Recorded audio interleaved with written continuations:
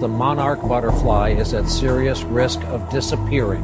The number of monarch butterflies that made it to Mexico last year was so small that many now question if the population will ever rebound to its previous size. The insect's numbers have been in a free fall for the past 30 years, and this season is the worst yet. Two big reasons cited: their primary food source, the milkweed, has been disappearing, along with what logging has done to their forest habitat.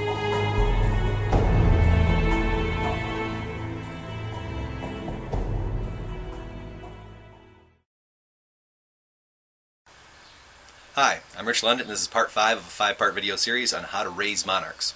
Parts 1 through 4, we showed you everything from how to identify milkweed and collect the eggs, to how to take care of the caterpillars, and eventually how to take care of and hang the chrysalides like this.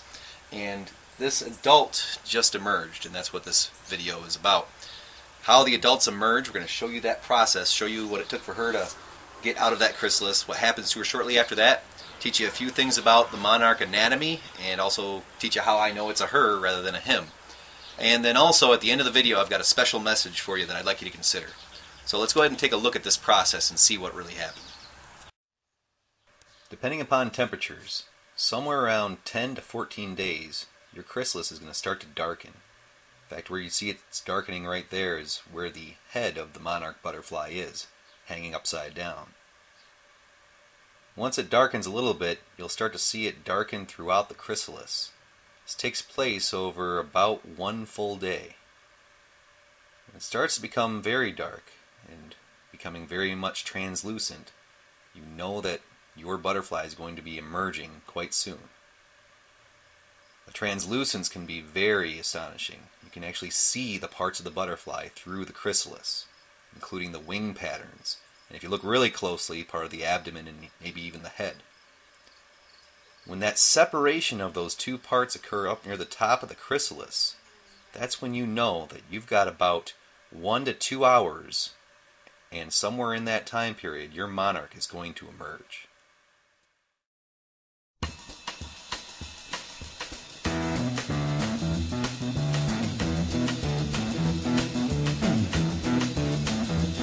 You know the day destroys the night, night divides the day.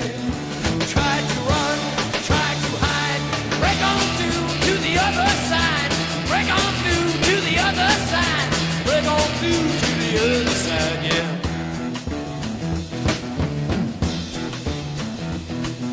We chased our pleasures here, dug our treasures there, but can you still recall the time we cried? Break on through to the other side, break on through to the other side.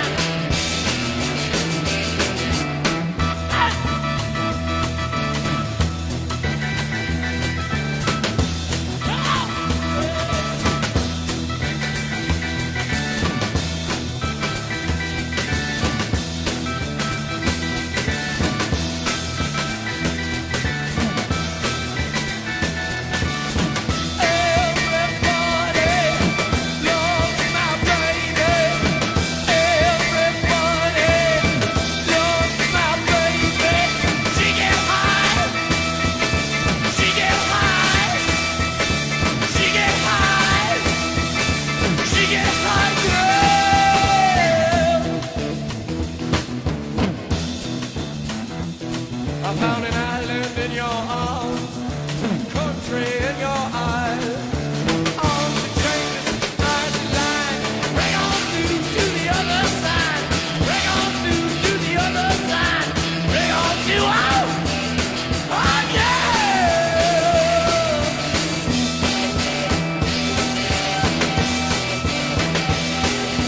Plain to see, week to week, day to day, hour to hour. Straight, deep and wide, break on through to the other side, break on through to the other side, break on through, break on through, break on through, break on through.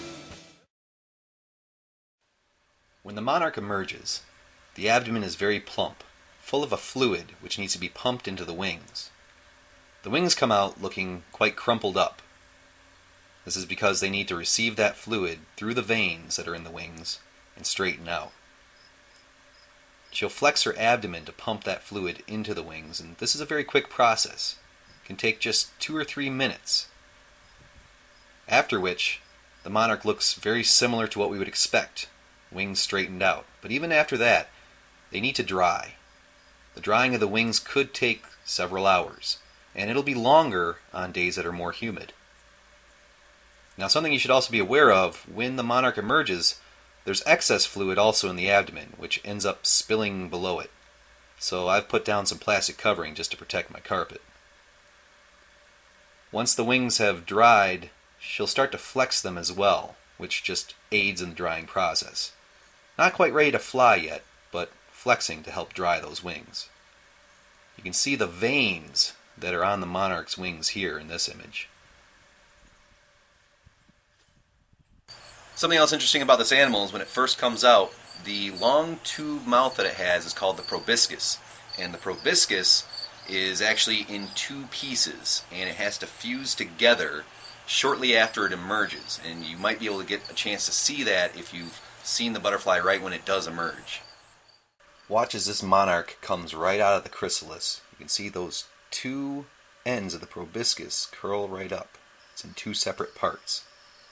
After coming out, the monarch must flex this proboscis, and 2 pads close to the head will actually pad it together.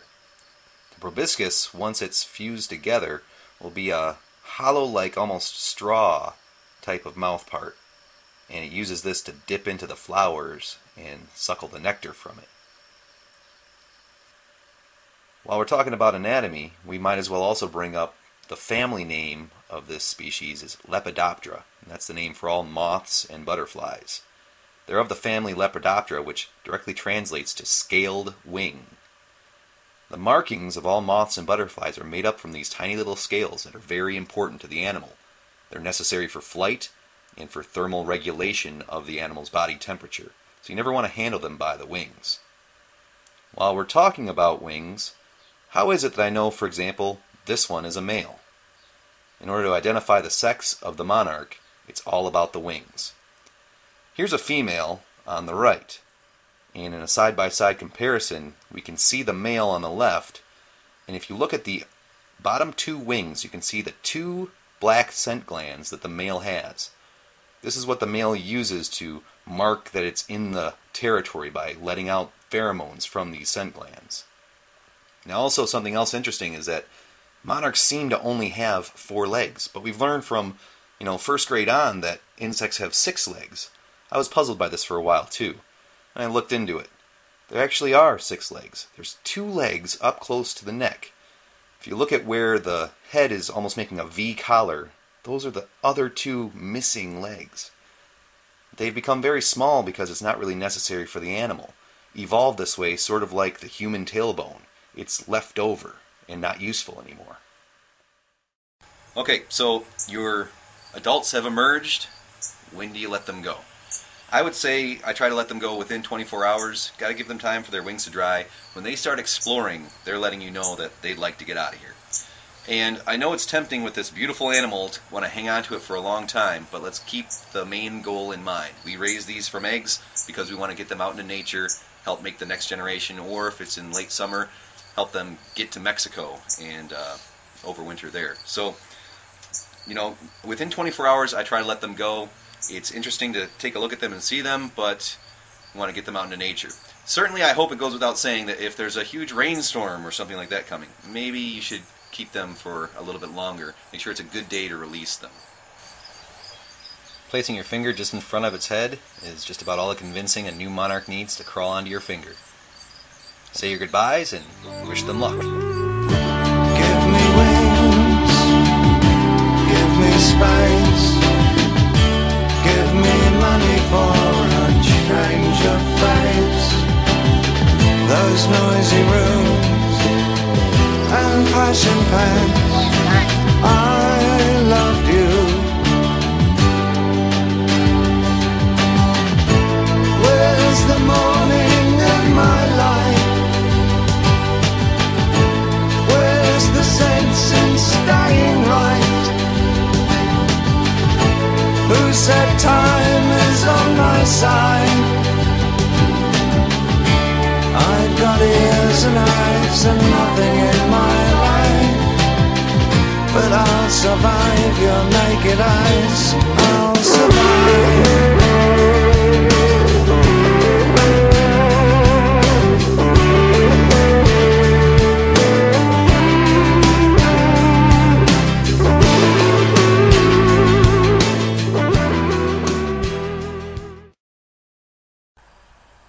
Getting to watch those monarchs be released out into nature is a beautiful moment.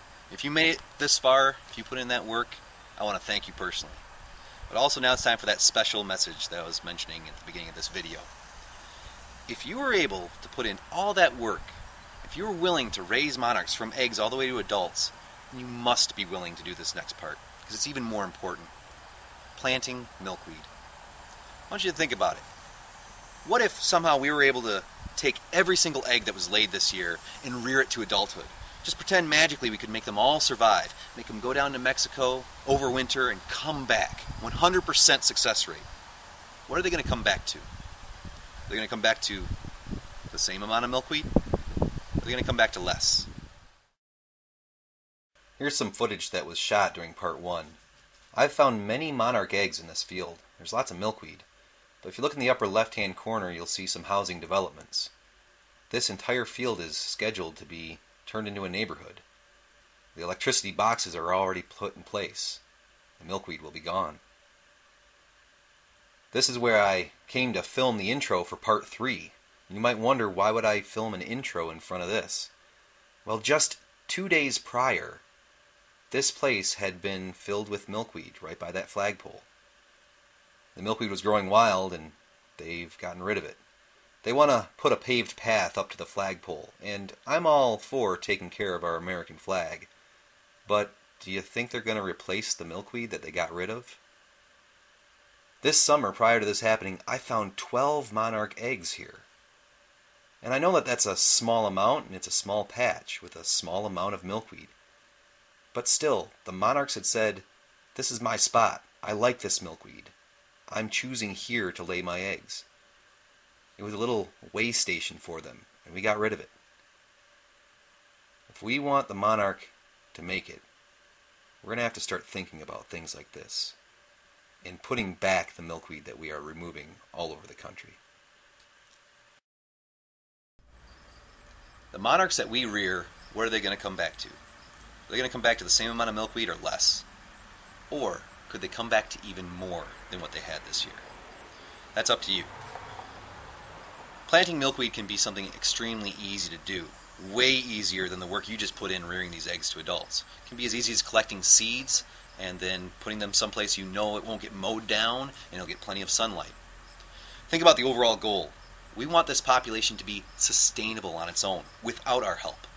If we have to help it every single year just to keep that population around, that's not a long-term solution to this problem. The long-term solution is making sure they have enough milkweed to come back to, so that way they can be sustainable on their own without our help. Come spring of 2015, I'm hoping to have another video series that shows you how to collect seeds and how to start rearing these plants indoors, get them a good start, how to plant milkweed. So I really hope you check it out. Thanks again for your help.